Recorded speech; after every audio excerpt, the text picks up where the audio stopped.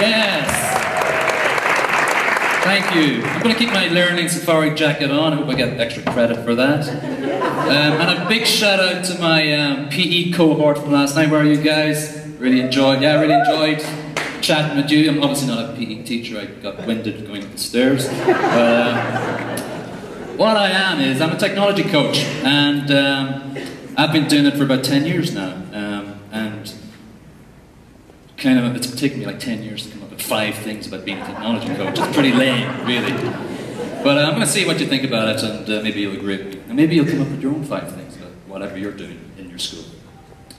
The first thing I'm going to come up with is some teachers will think you do nothing. Alright? Some. I see some might agree with me there. So this might come about from just starting off in your school and you haven't forged the relationships yet. You haven't kind of garnered like the concept of what you do as a technology coach, you know. To be honest with you, I think every day in my school some teachers think that I don't do anything. I like to call it having lunch. I usually just do my Homer Simpson impression and go, can't talk, eating. So kind of leave me alone then. So how do I combat this situation? 3 things. Be visible, be proactive, and be approachable. So let's move on to number 2. We don't know everything, alright? Straight away. We might know something after a while.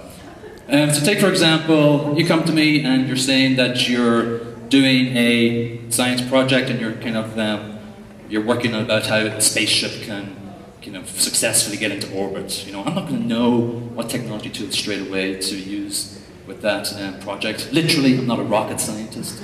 You know, so but so how to combat that situation? You got to kind of set your kind of planning norms. You kind of have to make sure your expectations about collaborative planning meetings are actually clear, and everybody has to realize at the end of a collaborative planning meeting what you're going to come away with. You know, be very clear about that.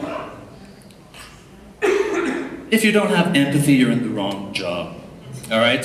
So my first job back in Ireland. Any Irish in the crowd?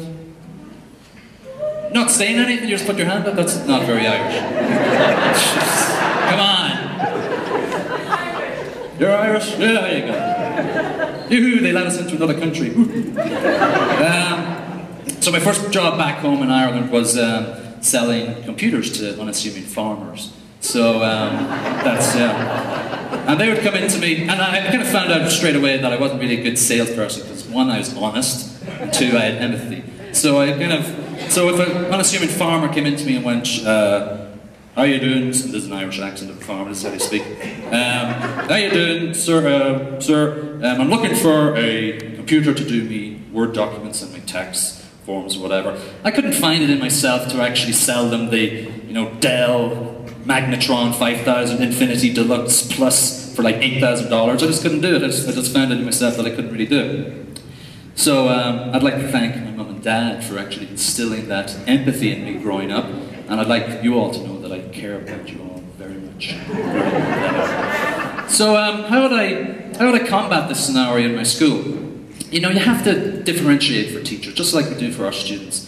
We have to kind of prod and cajole our reluctant teachers into doing step-by-step technology activities. And we actually have to kind of push our tech-savvy teachers into kind of,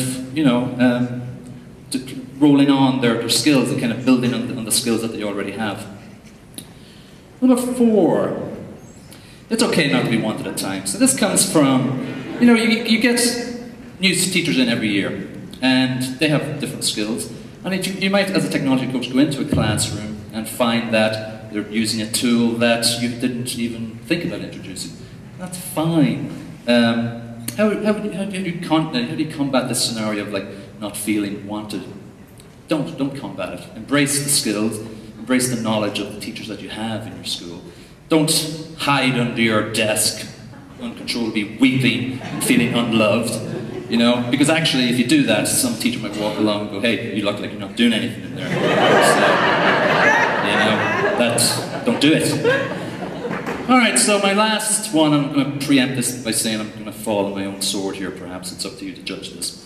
5, you better present well. I'm not saying that you have to be Sir Ken Robinson or anything like that, but you're going to have in your job times where you have to stand up in front of your faculty and present something that might be challenging to some teachers and might actually be hard to swallow. It might be a new tool, it might be a new platform, it might be a new technology vision, a vision of learning and teaching. So how to combat the scenario? Kind of go to conferences, obviously, learn from the best, look at TED Talks on YouTube, basically blatantly steal from other people and just use them as your own, you know? Why not? Everything's a remix, right? So that's 5 things. Behold, the 5 commandments, the 5 things about being an ed tech coach. My challenge to you is, my mission to you is, if you choose to accept it before it explodes, by the end of this, because I took 10 years to actually do 5 things, if you could do it in 2 days, make it your own, put it on whatever platform you want. May not be an ed tech coach. 5 things about your position that you actually think are important. That would be awesome if you could. It was mentioned earlier that week was a conference of sharing. So if we could all come up with 5 things about our role and share them. #Learning2. That would be awesome. For the Irish in the crowd, go where my gut. For the English in the crowd and English-speaking people, thanks very much.